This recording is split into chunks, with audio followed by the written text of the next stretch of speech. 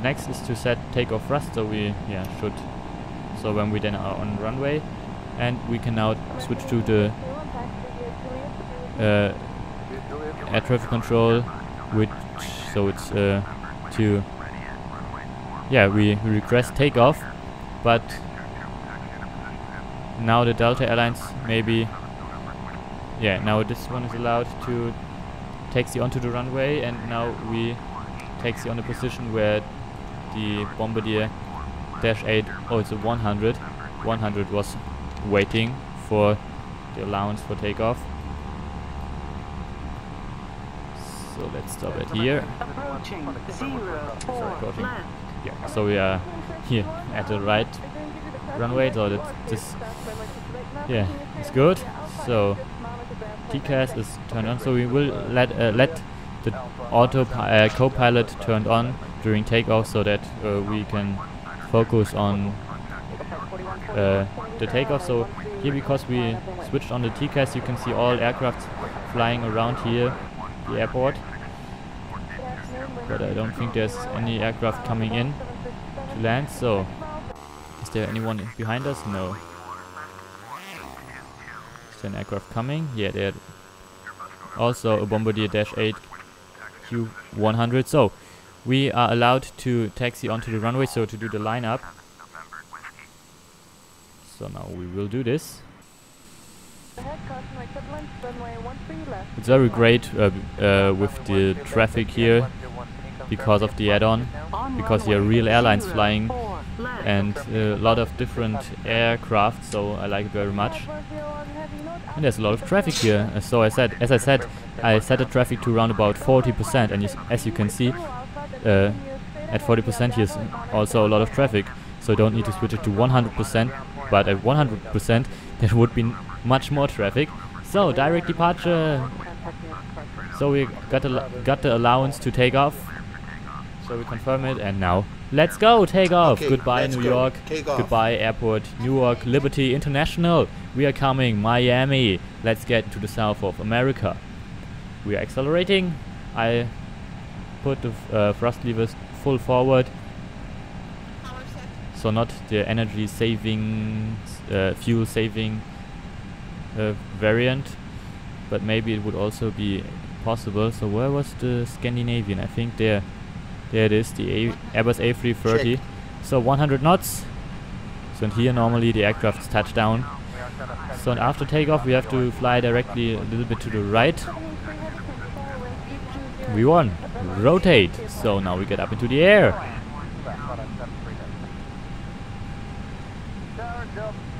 Great. So and turn right directly. Gear up. But not too much. And also the scenery settings I set, apart from water, I set everything to max. So yeah, it's different to the flight before now. So you can see there all the buildings there at New York, and I think anywhere there's New York John F. Kennedy, and there's LaGuardia. So we got allowance to change the frequency, and we will do this now so we don't hear all the time what they are talking there on the ground. Flaps up. Overspeed, flaps up now. So, but we need to keep on flying on the route. Little bit more right. Climb thrust now. Climb thrust. Because we reached 250 knots. Normally we should activate the climb thrust a little bit earlier. Check normal. And we have to disarmed. Check retracted. Gear up. So what I want to say. So we need to keep an eye on the other aircrafts flying around here, so that we do not so there won't be any accidents with other aircraft. So we have the TCAS, which warns us early enough if an aircraft gets too close. So because there's another aircraft now departing right behind us, and now we do a left turn, and yeah, we will see, but it's also shown there. You can see all these points there. So all other aircrafts flying close to us. So I would say let's do a direct to, because this strange way we can't fly it there. So why is there discontinuity? So delete it. we are not allowed to delete this community, so we're doing direct to this waypoint. Insert. So, and now it's I would say we can activate the autopilot and do climb to flight level 360. So, and there the airport is, Newark, and there's the next aircraft now departing. Also Bombardier Dash 8 100, and Embraer is landing on the runway 4 right, so next to the departing aircraft. And here now we are flying directly through the crowds, I would say. I said clouds, I mean. So there you can see there are a lot of aircraft. Maybe they are all flying to New York John F. Kennedy. So it looks great from up here with all the maxed out settings, and great. So we can now speed up a little bit, 2 times faster simulation rate, so that the flight will not take too long. And look at the sky, it looks great. Lights off. I chose beautiful weather for the flight today. So we crossed past the 10,000 feet now. So the aircraft now accelerates to 219 knots. We let it controlled by the autopilot, or here as it says here, the autopilot takes the data from the MCDU. But the only problem we are having at the moment is this community, which we weren't able to delete it. This one here, manual, and then decel there. Maybe we then need to do direct to decel or all Oscar Lima Delta Delta Echo, because we are not allowed to do I don't know why, what's the problem, why we are not allowed to clear the discontinuity. But yeah, we need to keep an eye on this, so when we are there, that we then do direct to. So good. Yeah, alright, close it now, and we climb, and now we fly very straight. So, and there the route is very direct route, no big curves or something like this. So, and there's a lot of traffic here around us. You can zoom in a little bit. So the barrel reference set. Pictures per second are not this great at the moment. There's an Airbus A320, so it's around about 10 FPS, but it should be better than during landing. I hope so, but we will see. And there are other aircrafts landing at the airport. Maybe at was there John F. Kennedy? No, that's Newark, I think. Was Newark down there. So as you can see, there's a lot of air traffic around here at New York. There's another, but it's a little bit smaller aircraft, it's a private jet. And I like this Delta aircraft, it's great. It looks so good.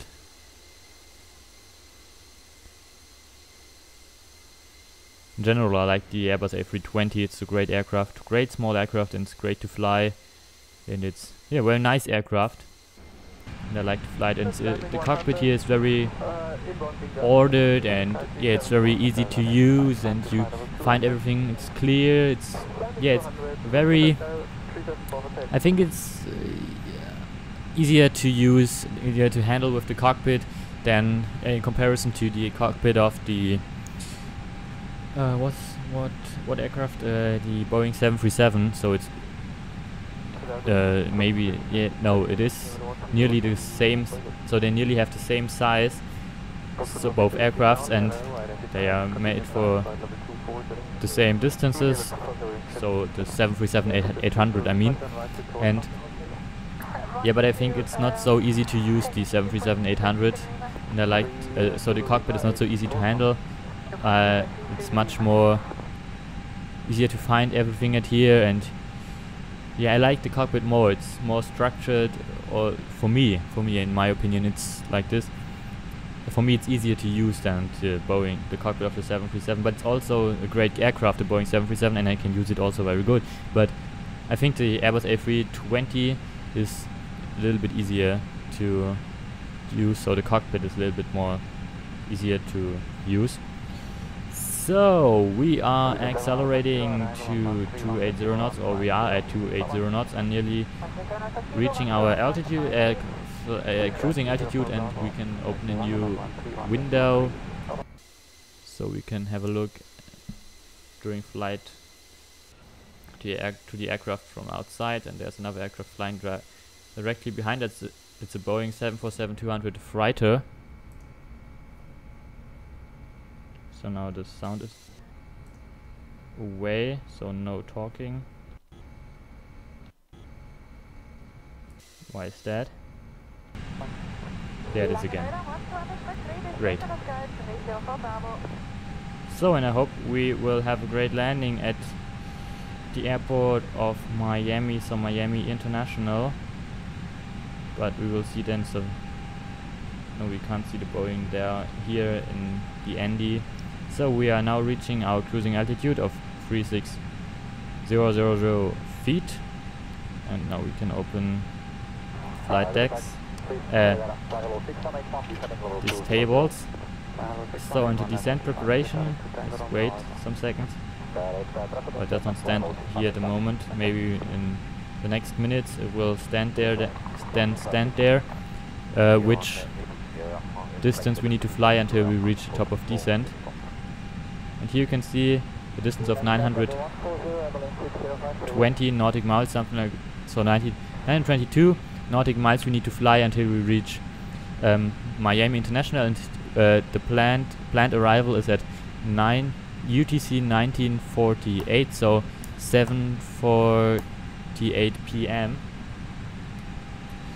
Yeah, maybe I write it down anywhere so we can have a look later on whether we were faster or not, or slower.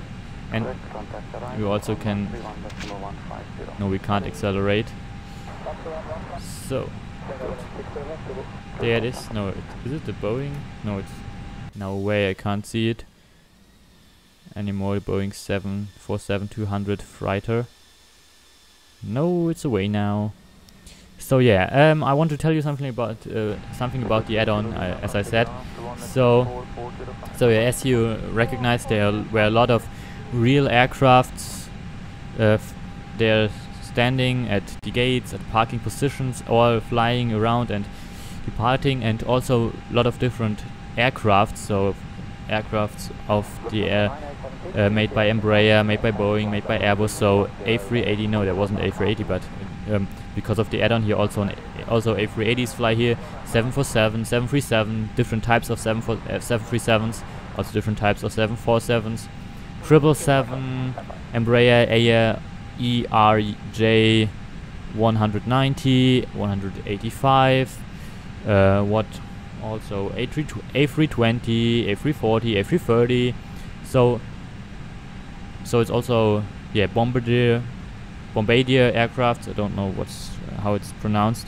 This manufacturer, the name Bombardier. I don't know. And yeah, and this is all because of the aircraft MyTraffic 2013 I've bought recently, just several weeks ago. Thanks for the coffee. Great. So yeah, and yeah, I bought this aircraft. No, I bought this add-on MyTraffic 2013 just recently, so several weeks, 2, 3, 4 weeks ago, and it's a very great add-on. It's for real traffic, so it's for the traffic here in the FSX so because of the add-on here, real airlines are flying here: Lufthansa, Delta Airlines, United Airlines, Southwest Airlines, Air Berlin, EasyJet, British Airways. What other aircrafts? Oh, airlines, I mean. A lot of different airlines are flying here. I think, no, I don't know the number, but really a lot of airlines, and I like this add-on very much. But you also need enough performance. Your PC needs a lot of performance, so that everything is smooth and your PC does not crash and there's an out of memory or something like this. I need around about 5. I have some drink for you, Captain. Here you are. Thank you. Very nice. And yeah, I looked it up, and so no, I didn't look it up. I flew, and then next to it I looked how much RAM was used.